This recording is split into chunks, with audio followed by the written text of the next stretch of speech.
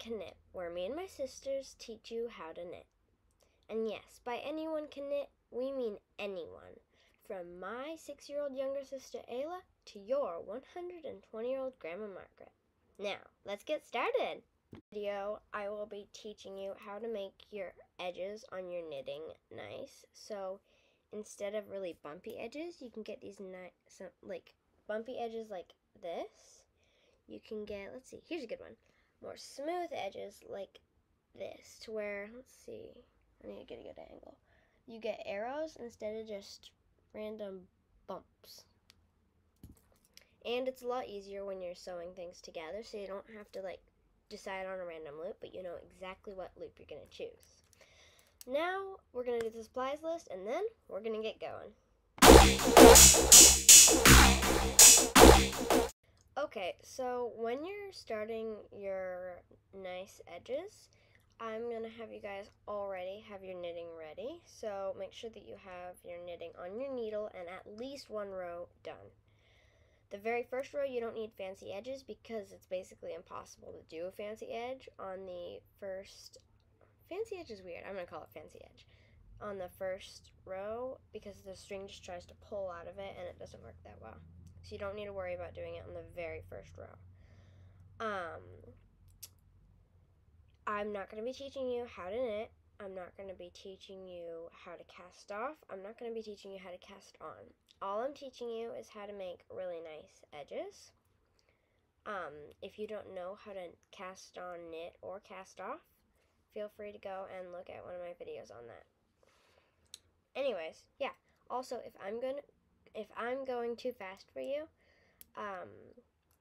please pause the video and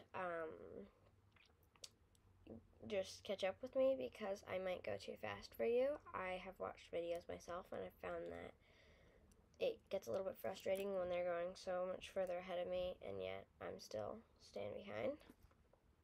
But yeah, here we go. So on your fancy edges, on your edges, I'm going to turn around here so you can see. We have my yarn ready. My working yarn is going to be here, but we're going to, instead of poking behind, you only do this on the very first stitch of each row. You're going to poke through opposite direction of this needle as if they're going to stab each other, except they're not going to. And you're going to stick it in like this, and you're going to pull the loop off. And if you're doing garter stitch, pull your string to the back, but if you're not and you're purling, just leave it there. For ribbing, whichever thing you're doing first is whichever stitch you're doing first is the one that you will decide which side the yarn should be on for. And then we'll just knit this entire row. This is going to take me a moment. Woo! I have 20 stitches. Let's see. 3,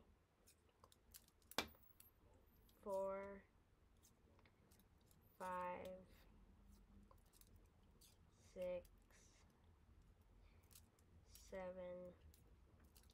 8, 9, 10, 11, 12, 13, 14, 15, 16,